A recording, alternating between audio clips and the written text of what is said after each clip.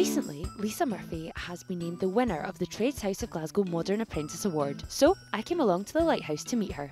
Lisa has worked here in the Lighthouse in Glasgow a couple of times, but in particular she's worked on an exhibition called Hello Paul Smith, and today we're going to check her out in action. Lisa had a great application. She met all the criteria. It was clear that she performed well technically. She reaches out to help her team members, and she clearly has shown leadership ability throughout the apprenticeship so far. She has a very mature approach to her apprenticeship. She is very skilled at a very early stage and very competent at a very early stage, and that's because of her enthusiasm and also her determination. So Lisa, this is some of the work that you were actually involved in here in this exhibition.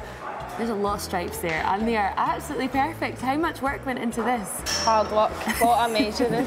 Really? Yeah, very time consuming. A very steady hand. I would be horrible at that. But is it something that you enjoy? Was it a good project to work on? Yeah, one of the best projects I've worked on. Really? Yeah. And did you think that you put a lot into practice of what you'd learn in the classroom, sort of more scenarios like that?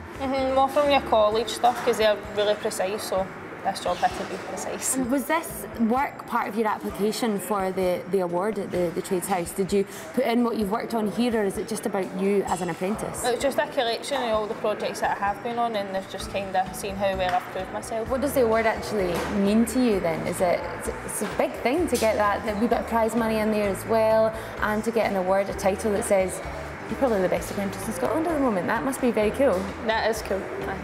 I was surprised. I never expected it at all. I was up against, I think it was 5 other apprentices, which was quite tough with the companies they worked with. Brilliant. And do you think you learn a lot from some of the other apprentices on the job? Have you got a good team to show you what to do, your manager, things like that? Do you learn a lot? Well, I've got a good experience because it's not just managers that I'm learning off of, it's like 4th year apprentices and 3rd year apprentices who've been in my situation who's still carrying me, basically. Celebrates the success, not just for them, but of the whole apprentice programme. I think they're really important. When a young person starts, they are formally trained, but they also pick up the experience in the workplace at the same time. But not only that, importantly, they're paid whilst they do that, and I think that's key. I really enjoy my job. It's the best way to learn, I'd say, instead of being stuck in the one place like college every single day. I like your overall as well here. Is this designed by yourself? Yeah. Well, I had to make up the colours, and instead of washing out a brush every time, I just thought I'd test it out in the overalls. Test it on the overall. Well, I think it looks brilliant, and I'm very, very impressed with your work. And congratulations on the award. What an achievement. Very good.